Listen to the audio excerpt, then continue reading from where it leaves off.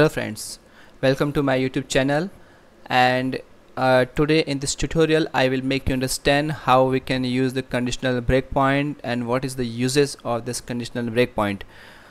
So by the breakpoint you can understand that we are talking about the debugging. So debugging is very useful to identify the issues and to track the program executions for better understanding of the program. So here is the program for printing array from 1 to 7, and here I want to stop the program executions when the current element is equal to 4. How can I do that? So first I added the configuration for making this program debuggable. So I have added the configuration here, launch.json, as many of you knows about that. So click where you want to add the conditional breakpoint, right click on that line, and you can see oh sorry, 1 minute. Here you can see the add conditional breakpoint. So what it says, break when expressions evaluate to true. What does it mean?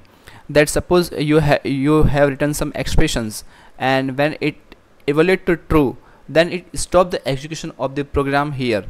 So currently I am adding the expression is current element is equal to 4. So let's start debugging of this program. So I have started debugging session. Oh, it comes here. So see, let's see what's the value of the current element. You can see it's 4. We can also print in the console, debugging console. Here is current element equal to 4. Okay, I got it. So you can understand that this is very useful in many cases where the loop is on thousands of records and you want to trace a particular record with a given ID or something unique identifier. So in that case this is very useful. So you can stop the execution at that particular moment, and you can trace your execution process and solve the issue. Or okay, so that is very useful.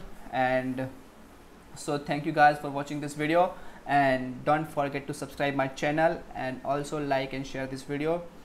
Okay, bye bye.